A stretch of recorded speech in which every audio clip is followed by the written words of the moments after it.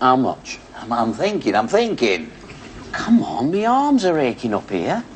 And my wallet's aching down here. It's me that has to throw the money away, you know. Why don't we just forget it? You know you're not built for making reductions. A modern shopkeeper has to give reductions to get the people in. Well, how much?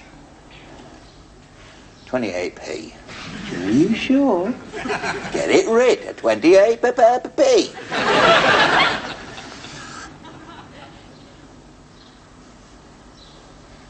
Right.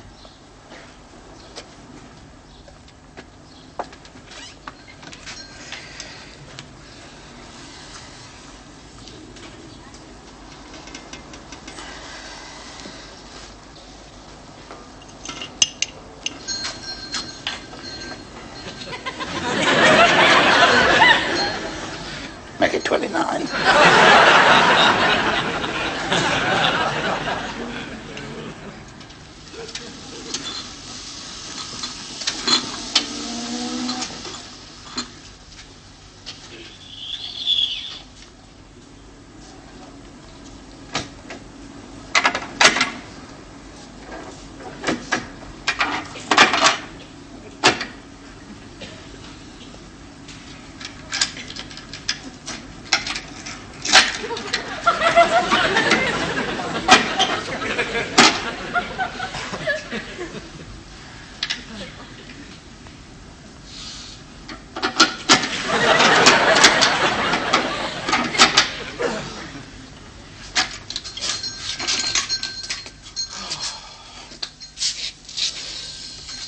Oh, yes, a bit nippy. Just a tinge of metallics in the air, but at least it's fine. It'll be a nice day for the wedding. How can you tell? It's still the middle of the night. Floodlit wedding. There's a novelty.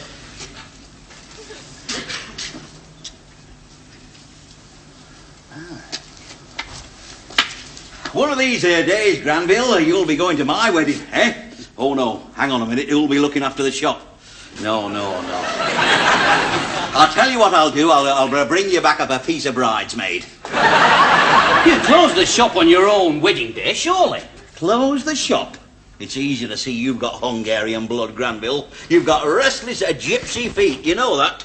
And your eyeballs are none too steady of a morning either. I don't know why you persist in this attitude. You're always angling for the time off. Yeah, I never get any though, do I?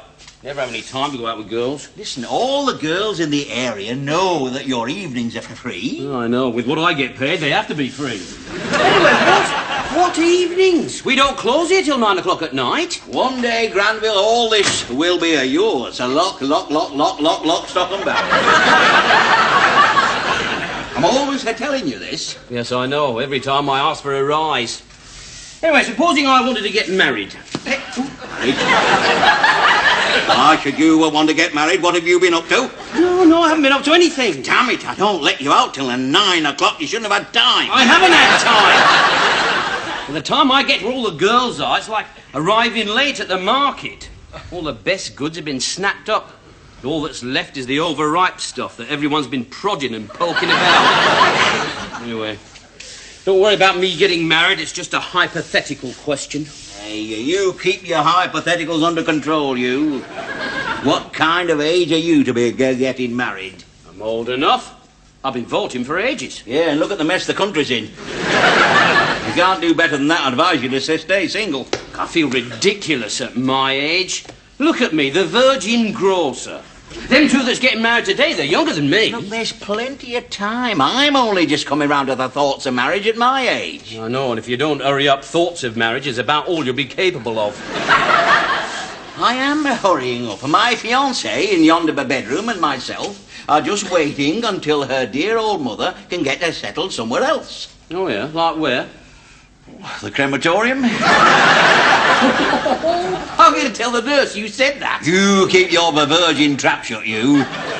She'd kill me if she heard me say that. She's very fond of her dear old mother, you know. I stand over at the bedside sometimes to watch her patiently ministering to that dear, frail old lady. I get this lump in my throat. It's her mother's elbow. Oh. She can't stand me, you know. She sits up there in a pink woolly bed jacket, spitting biscuit crumbs, doing this impersonation of someone who's going to live forever. As a consequence, Nurse Gladys and I have to snatch what moments we can of privacy. Here, come and help me carry the ladder over. Come on. You can't knock her up this time in the morning. Well, would you care to rephrase that?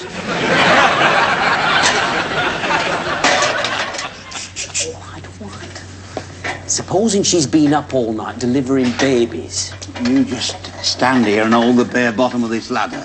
What are you going to hold the bare bottom of? What if we get a customer in the shop? Well, you'll have to go over and serve, won't you? What about the ladder?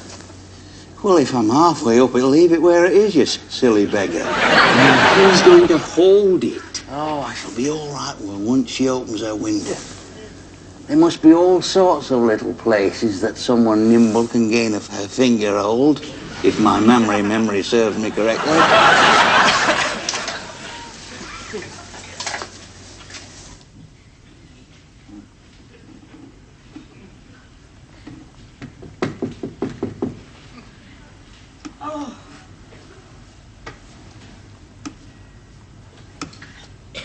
Oh. All right. I'm coming. All right. Have you rung the doctor? You great fool. What are you doing up here? You're just passing. You have a bosom, Nurse Gladys, as soft as goose down, you know. Shut up, you fool. Of a size ideal for oven-ready to chickens. You dozy barn pot waking me up like this. I thought you were an expectant father. Hey, well, listen, I'm game if you are. Hey. You wake me mother. Oh. She already thinks you're a lunatic, and she's right. Look at the time. You look at what you want, I'll look at what I want. And then that's just what I want there. Right there. Oh, careful. Oh, Granville, are you? Where's Granville gone? He's back in the shop. You've got customers. Well, I just came to say that we're going to our wedding today, my love. I know that, you great fool. It's not for hours yet. Go home. Oh, I just wanted to check on your bread order. Is it 2 large whites?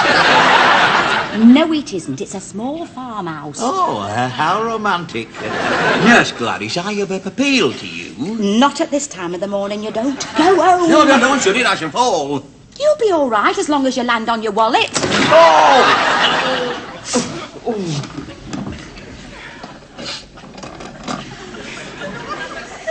Hey, what's wrong? Oh, to take my advice, Granville, and never get your hand caught in a state-registered nurse.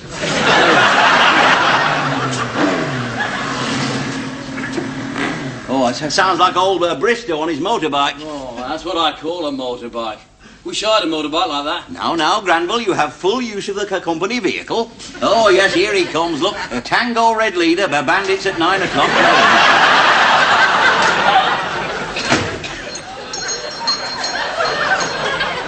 He looks like Action Man on his day off, doesn't he? Morning, Mr. Bristow. Speak to yourself, Arkwright. Do you ever get the feeling, Granville, that there's nobody inside that lot at all?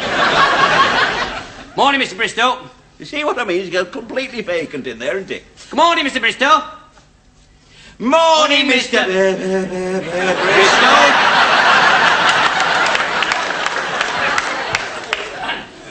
Yep. Hello!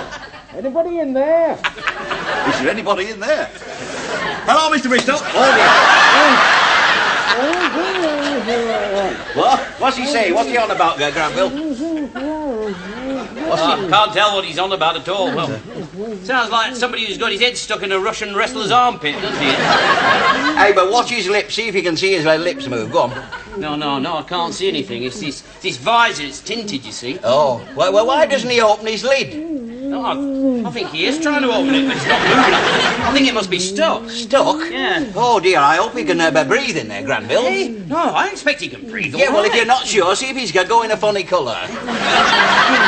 Oh, I can't see what colour he's going. See, it's this visor. It's tinted. Through this, he looks black. Black? Black? Hey, get him out of here. Come on. Come on. No, he'll be much happier on the pavement. What will he be happier on the pavement for? Well, listen, keep quiet. We are in dead peril, insurance-wise, if he dies on the premises. Come on. You see what I mean? It's his last words, and hopelessly scrambled. They're not his last words. They are in here. Get him out. He is not suffocating, it's just stuck. You made him jerk his head back so fast it jammed his visor shut, and that won't move. All right, I'll tell you what I'm What are you going to do with that? All right. I'm just going to give you a little attack with that, Mr. Bristow. That'll probably loosen it. Get your helmet on the counter, will you? Hey. Come on. All his head. That's right. Come on, Mr. Bristow. Don't worry, I'm not going to do it that way round. You're all right. Have you seen me, them Arthur just...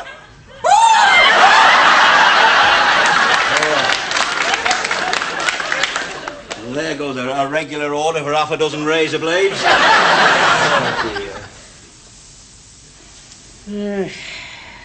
I'm not basically unattractive to women.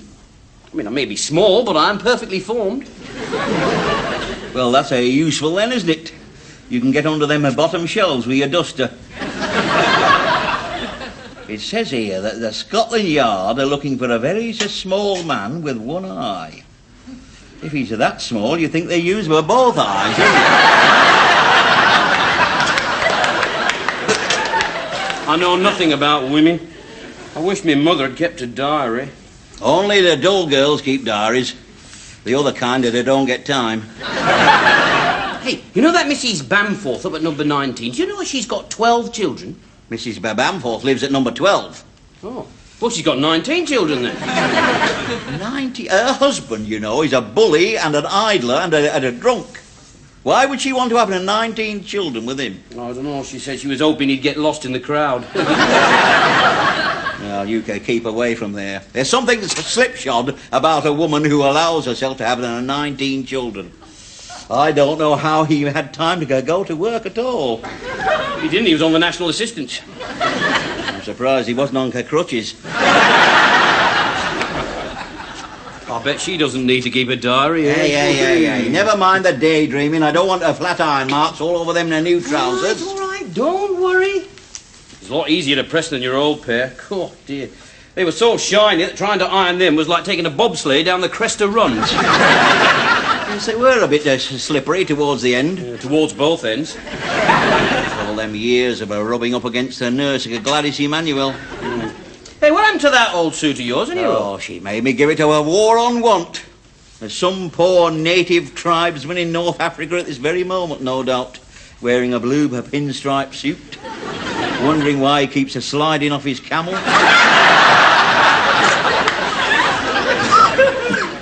Dear, oh dear. I hate ironing your clothes. I can hardly breathe for the smell of mothballs. Why do you put mothballs in a new suit, Eddie wrote? You do know that you're the last person in England to use mothballs. You do know that, don't you? That might bring a sigh of relief to the average moth, but I don't see why you're crowing about it. That warehouse is full of boxes and boxes of mothballs. They're not shifted. And you know why they're not shifting, don't you, eh? Because nobody wants to buy any mothballs anymore. That is why. Nobody buys mothballs anymore because nobody sells mothballs to anybody anymore. And you're one of the nobodies who's not selling mothballs to anyone anymore. I mean, a decent shopkeeper should be able to sell anything he puts his mind to. You've got to make people want them. You've got to create in the public the desire for a decent mothball. Don't worry. Anybody who gets near you at the wedding today is going to get all the mothballs he's ever likely to desire. That's what we need, you know, more a strategy and a sales planning instead of sitting about half the morning undoing my motorcyclists. Mrs. Fielding thought you were going to kill him. I felt like killing him when I found out all he wanted was a flint for his lighter.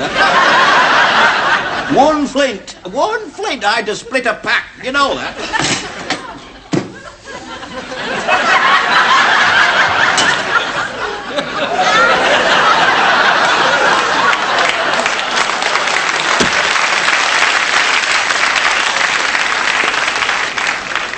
He's leaving you on your own then, is he? Aye, for a couple of hours while he goes to the wedding. Wedding? Ah, with a nurse. Her niece is getting married today. Well, she has my sympathy. Oh, come on, Mrs. Blewett. Marriage can't be all that bad. Not at the beginning, anyway. Very depressing the way people talk about all the things that I'm looking forward to. I mean, there must be some miracles still left in life. Oh, there is. I mean, for a start, it's a miracle you haven't just poked my eye out with that. Yeah, sorry. I shan't be having any more boiled ham until your hand's steadier. I can't afford boiled ham unless it's cut unemotionally. Give me 4 of them tea cakes. Oh, tea cakes, aye. Well, I'm safer with tea cakes. Right. You can't go wrong with any tea cake. Hey! Granville, you're a bag of nerves. Yes, I know. I'm sorry. It's me age. I've just reached that stage in my life when you're supposed to be all sexual tension and raw edges. You know, you try to talk to people and they think you're weird. Calm yourself, Granville. Nobody thinks you're weird. Yes, they do. They do.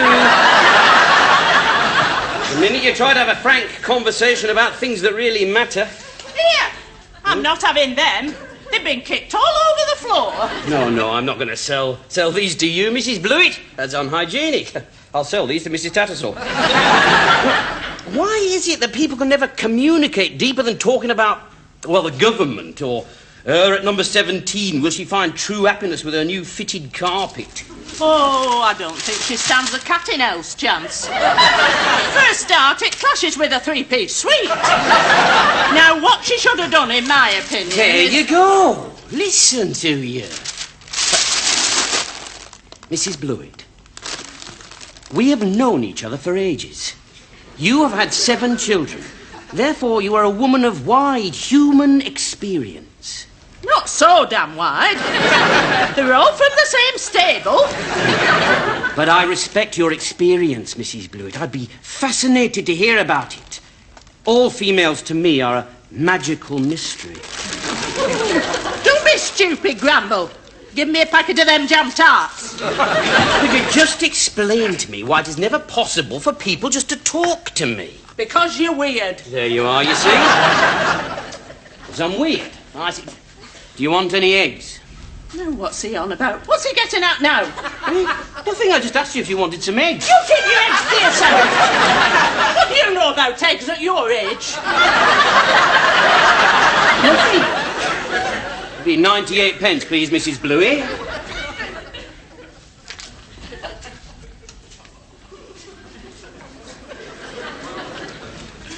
Now, Granville, keep your shelves well filled and don't let Mrs. Henderson poke the bread.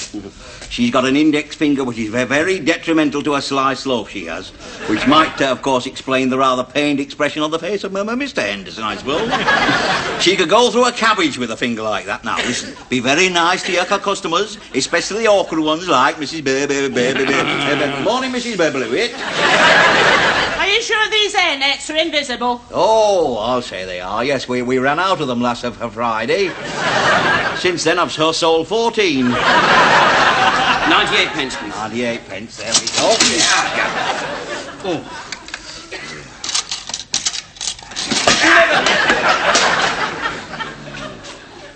There we are, the 2p change, thank you. A wedding, is it? Wedding, yes. You're getting a regular gadabout, aren't you? That must be twice you've been out since 1976. Oh, that reminds me. Have you got a can of air freshener? Certainly, Mrs. Blewett. Well, you damn well need it.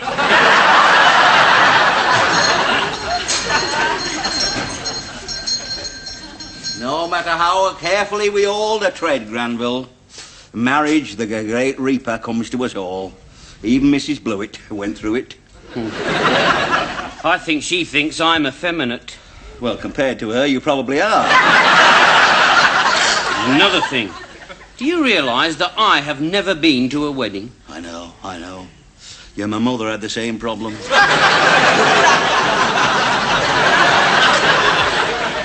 Hello? It's only me from over the sea, said How did you guess? Yeah, can I come in? Come on, Neil, I shan't be a minute. Right.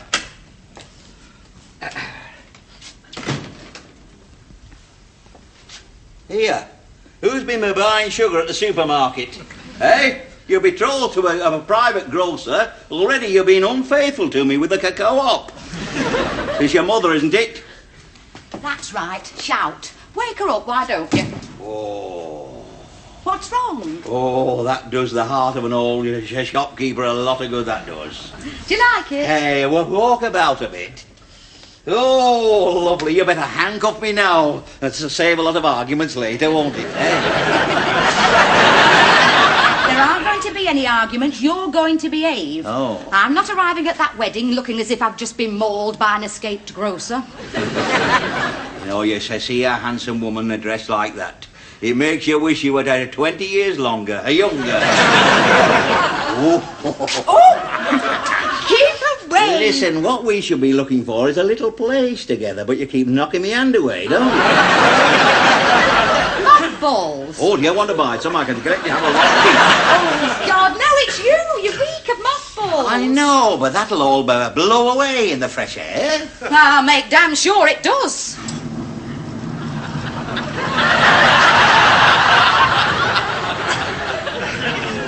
They're going numb. Good. I think I might like you, Num.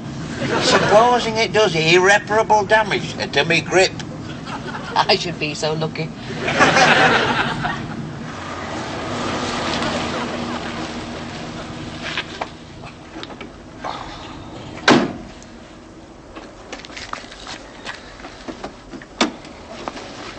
All right. Put it on. Oh. Listen, have you guys got somewhere warm I can put best offer I've had all day. Get in the car, you big idiot. Hey. Well, when are we going to go to our own wedding? Let's get this one over first. Oh, it's not the same, though, is it, eh? Just being a spectator. Have you really thought about it? You must be joking. That's all I ever do is to think about it. I'll give you an example how much I think about it. I was in the shop the other day. Hey, you must promise not to repeat this. Get on with it. No, promise. Get on with it. I was just serving Mrs. Ellis with 6 ounces of smoked bacon. I love the association of ideas, me and bacon. You haven't heard the worst yet. What did you do? Well, I didn't realise till after she'd gone. I let her walk out through that door with 6 ounces of her prime smoked bacon. What had you done? I'd only charged her for 4.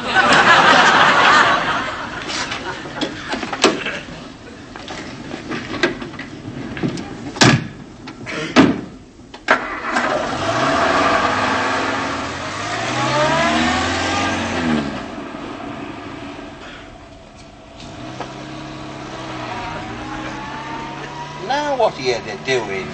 I should never have come if I'd thought you were the kind of woman who keeps driving men into lay-bys. It's as bad as ever. You can hardly breathe in here. What are you doing with my trousers? Your trousers, they're worse than your jacket. You'll have to take them off. Oh, I must say this is turning out quite a big day, isn't it?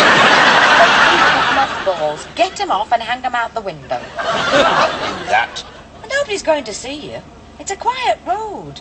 Get them off and let's get a bit of breeze round them. I can't stand out there taking my trousers off. Someone might come past. Well, take them off in here. And then what are you going to be doing? Well, you needn't worry. I'm not going to do anything except sit here. I promise you I'm not likely to lose all sense of control over the sight of you in your underpants. Seemed natural just taking them off in cold blood. Hurry up, we haven't got all day.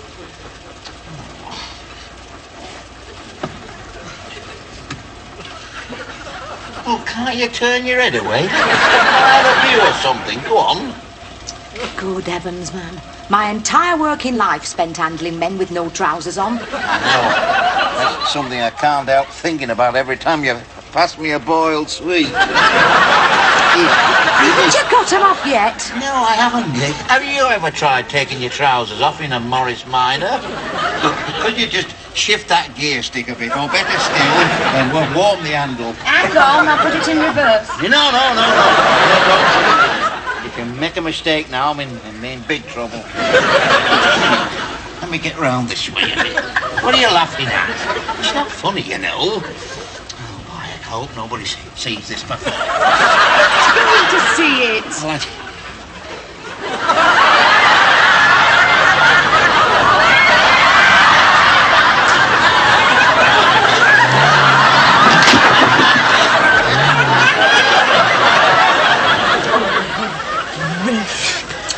What are you blushing for? I told you I'm blushing for?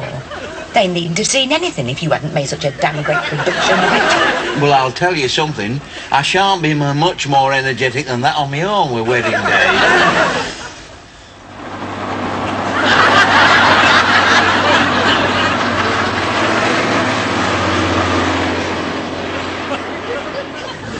Oh, I thought it was cold enough with me jacket off, but this is frightening. Got the heater on full blast?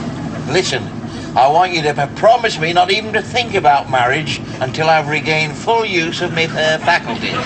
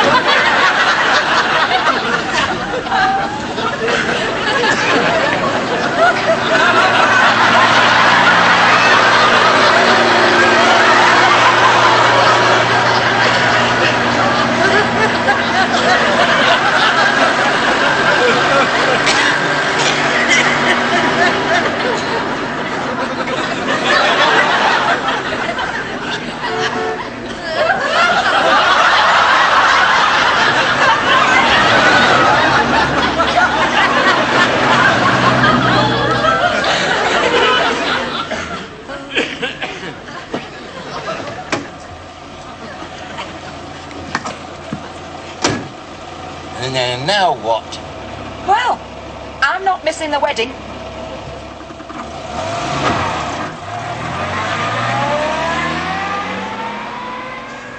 And in the face of this congregation, to join together this man and this woman in holy matrimony, which is an honourable estate, instituted of God.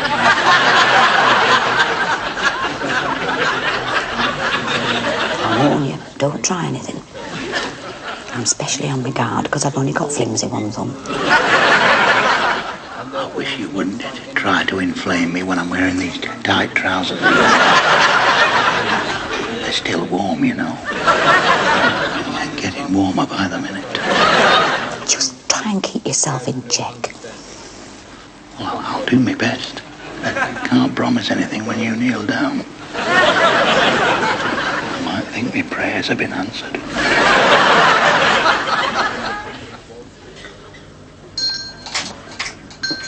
Well, all in all, it were a pretty interesting day out. Pity we couldn't stay for the reception, but it would have been difficult for Gladys Emanuel to have kept her top coat on all through the telegrams. I did see her point. Just briefly as she got in the car.